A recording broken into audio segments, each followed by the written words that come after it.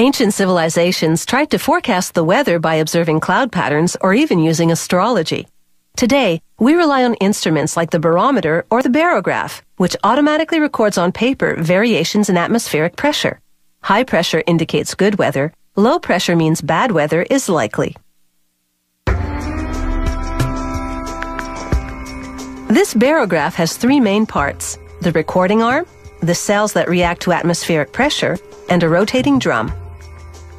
To make the drum's lid, a die press operator stamps out a 9-centimeter disc from a long strip of brass. He cleans off the grease from the die press and places the disc on another press to form an edge.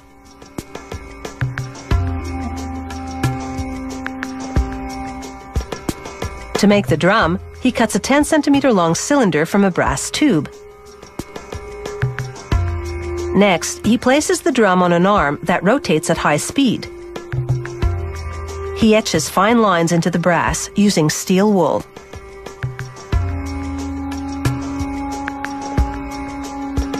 Thanks to a handy rotating device, all the drums get an even coating of protective lacquer so the brass doesn't corrode. The barograph's mechanism rests on a solid brass plate that's 214 millimeters long by 125 millimeters wide.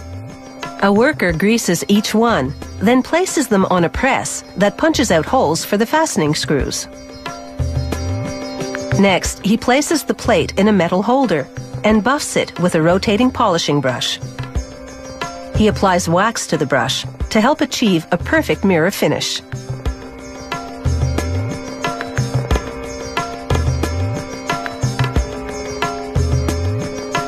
Now, workers use a fine grade of sandpaper to polish the solid brass arms that will hold the working parts in place.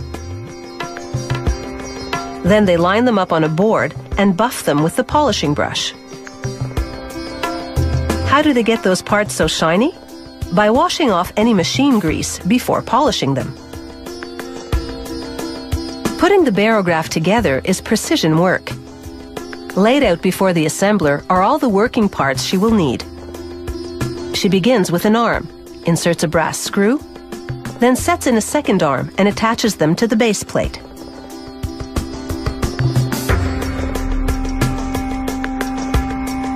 These hollow metal cells are the key to the mechanism. Air pressure makes them expand and contract. The barograph records this movement to measure high and low pressure systems. The cell stack is put in place on the base plate. Then they add the lever system that connects the recording arm to the paper. This lever system connects to the arm, raising and lowering it so the felt pen at the tip can record changing air pressure levels on the drum's rotating chart.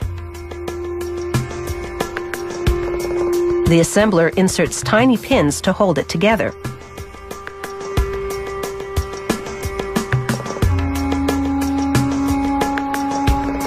Inside the drum's base is a battery-driven quartz clock, which maintains a steady rate of rotation. Now she wraps the chart around the drum and attaches a brass clip to hold it in place. The drum rotates once over a 7-day period, so slowly that the movement is invisible to the naked eye.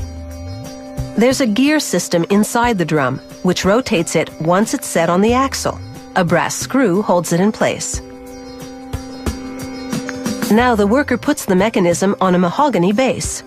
She screws it into place, then covers it with a glass and mahogany housing. Brass hinges and a closing mechanism hold the housing firmly in place and provide easy access. A quality controller places the barograph into a pressure-sealed chamber to check its accuracy. He compares the barograph's recordings to gauges outside the chamber that measure the changes in air pressure that he applies inside the chamber. This weekly chart shows hour-by-hour recordings of air pressure variations measured in hectopascals, a unit of atmospheric pressure.